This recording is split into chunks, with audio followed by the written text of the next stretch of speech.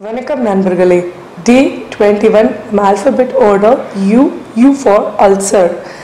Ulcer அப்படிங்கும்போது a sore which occurs in the lining of esophagus, stomach or small intestine. ஒரு சோர் அப்படின்னா நம்ம ஒரு புண்ணு, ஒரு ரணம், ஒரு ஊண்டு அப்படின்னும் போது நீங்கள் வெளியில் ஒரு ரணம் ஏற்பட்டால் என்ன பண்ணுவீங்க? உங்களுக்கு கையில் வந்து நீங்கள் ஒரு வெஜிடபிள் கட் பண்ணும்போது நீங்கள் கட் பண்ணிக்கிறீங்க. அந்த கட் ஹீல் ஆகும் வரை நம்ம அந்த இடத்த எவ்வளோ கேர்ஃபுல்லாக பார்த்துப்போம். அந்த இடம் இன்ஃபெக்ட் ஆகாமல் இருக்கணும், செப்டிக் ஆகாமல் இருக்கணும், தண்ணி படக்கூடாது, சோப்பு படக்கூடாது. அப்படியே பட்டுட்டாலும் அதை நம்ம இம்மீடியட்டாக க்ளீன் பண்ணி ட்ரெஸ் பண்ணிப்போம். ஒரு சின்ன ஒரு சோர் வெளியில் ஏற்பட்டால் நம்ம கொடுக்குற ஒரு இம்பார்ட்டன்ஸ் வந்து உள்ளுக்குள்ளே ஏற்படும் போது கொடுக்கறதில்ல. இது வந்து பொதுவாக நமக்கு வந்து உணவு மூலமாகவோ வேறு சில காரணங்களாலேயோ ஒரு சில பாக்டீரியல் இன்ஃபெக்ஷன் உள்ளே போகும்போது ஏற்படுது. ஸ்ட்ரெஸ்னால அல்சர் ஏற்படுது. irregular timing of the diets, அதாவது ஒரு வேளை ஒரு நாளைக்கு ஒரு வேளை இந்த டைமில் நீங்கள் உணவு சாப்பிடுவீங்க அப்படிங்கிறது ரெகுலராக இல்லாமல் இர்ரெகுலராக நீங்கள் மெயின்டைன் பண்ணும்போது உங்களுக்கு இந்த அல்சர் அப்படிங்கிற பாதிப்பு ஏற்படுது. அல்சர் அப்படிங்கிற இந்த பாதிப்புலேருந்து நீங்கள் வெளியில் வர்றதுக்கு என்ன ஒரு டிலே நடக்குது? பொதுவாகவே வந்து இது ரொம்ப ஒரு லாங் டேர்ம் ப்ராசஸ் ஹீலிங்காக நடக்கிறதுக்கு காரணம் என்ன அப்படின்னா, உங்களுக்கு வந்து புண்ணு இருக்குது, உள்ளுக்குள்ளே சோறு இருக்குது லைனிங்கில், உங்களுக்கு தெரியும் that affects the digestion, loss of appetite and all. உணவு அப்படிங்கிறது நீங்கள் சாப்பிட்டுட்டே இருக்கணும்.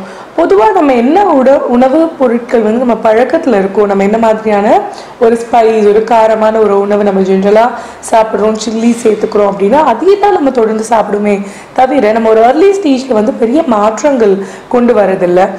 இன்னும் சில நேரங்களில் இந்த அல்சர் இருக்கக்கூடியவங்க வந்து பேச்சுலர்ஸாக இருக்காங்க, செல்ஃப் குக் பண்ணிக்கணும், இல்லை ஹோட்டல்ஸ், ரெஸ்டாரண்ட்ஸில், கேன்டீன்ஸ் மாதிரி வெளியில் அவுட் சைட் ஃபுட் தான் வந்து நிறைய சாப்பிடணும் அப்படிங்கிற சுச்சுவேஷனில் இருக்கிறவங்களுக்கும் இந்த அல்சர் பாதிப்புகள் ரொம்பவே அதிகமாக இருக்கும்.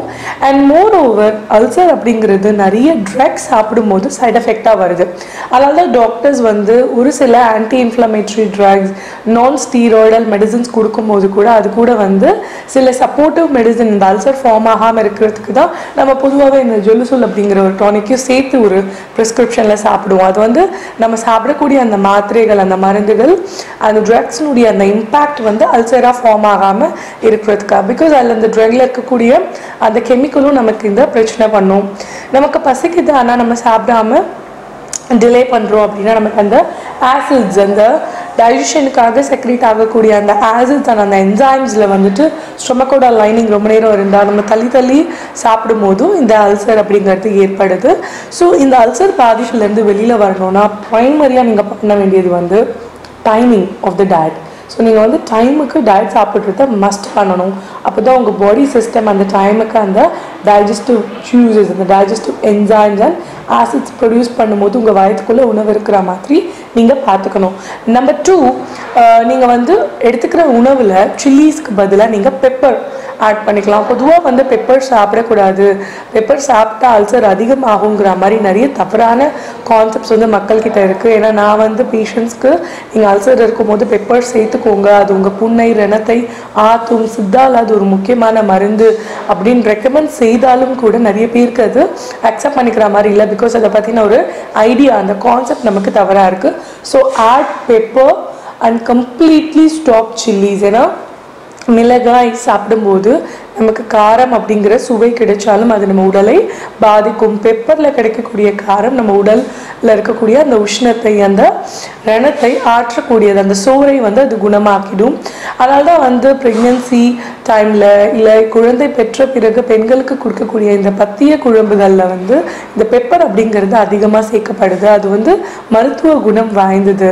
அண்ட் மோரோவர் தேர்ட் வந்து நீங்கள் செல்ஃப் ட்ரீட்டிங் அக்யூப்ரெஷர் பாயிண்டில் ரென்ட்வெல் அப்படிங்கிற இந்த பிக்சரில் பார்க்கலாம். உங்கள் தொப்புலேருந்து 4 சுன், அதாவது 5 ஃபிங்கர் பிரெத் மேலே இருக்கக்கூடிய இந்த புள்ளி தான் வந்து உங்களுக்கு ரென்ட்வெல். இந்த ரென்ட்வெல் is very very effective in the case of ulcers. So நீங்கள் என்ன பண்ணலான்னா இந்த புள்ளியில் தினமும் நீங்கள் வந்து 2லிருந்து 3 நிமிடங்கள் அழுத்திட்டு ஒரு வேளை நீங்கள் உணவு எடுத்துக்கிறதுக்கு முன்னாடியே இந்த இடத்த ப்ரெஸ் பண்ணி அந்த இடத்துல நீங்கள் ப்ரெஸ் பண்ணும்போது உங்களால் ஒரு பெயின், ஒரு இன்டென்ஸ் பெயினை வந்து உங்களால் டெஃபினட்டாக ஃபீல் பண்ண முடியும் if you are ulcer patient.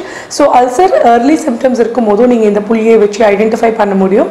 So அந்த பாயிண்டில் பெயின் இருந்தால் உங்களுக்கு early signs of ulcers இருக்கணும். இல்லைனா நீங்கள் ulcer, peptic ulcer, duodenal ulcer, stomach அல்சர்னு ஏதேனும் ஒரு அல்சரால் பாதிக்கப்பட்டிருக்கீங்கன்னு அர்த்தம். ஸோ நீங்கள் அந்த பாயிண்டை வந்து press செய்துக்கலாம் before every meal 3 times a day. And moreover, இதே அல்சர் கண்டிஷனுக்கு நீங்கள் ஸ்டொமக் 36 ST 36 அப்படிங்கிற உங்கள் காலில் இருக்கக்கூடிய புள்ளி, இதனோட சைனீஸ் நேம் இஸ் ஜுசான்லி, கால் முட்டி எலும்பின் அந்த head of the bone, அந்த head protrusion தெரியறதுக்கு பக்கத்தில் இருக்கிற ஒரு டிப்ரெஷன் அண்ட் சாஃப்ட் ஏரியாவில் இருக்கிற புள்ளி தான் ஸ்டொமக் 36. பொதுவாகவே அக்யூபஞ்சர் புள்ளிகள் எல்லாமே ஒரு டிப்ரெஷனில், ஒரு சாஃப்ட் ஏரியாவில் தான் நம்ம உடலில் அமைஞ்சிருக்கும். So 10-12 with a combination of stomach 36 is very very effective for this condition ulcer. Any type of ulcerக்கு இது உங்களுக்கு சப்போர்ட் பண்ணும். இதை மீறி உங்களுக்கு கூடுதலாக வந்து அல்சருக்கான ஒரு diagnosis and treatment தேவைன்னா you can meet an expert acupuncture doctor and get a diagnosis on your condition. And I'll meet you tomorrow with my next topic V4. I'll take a leave. Thank you so much.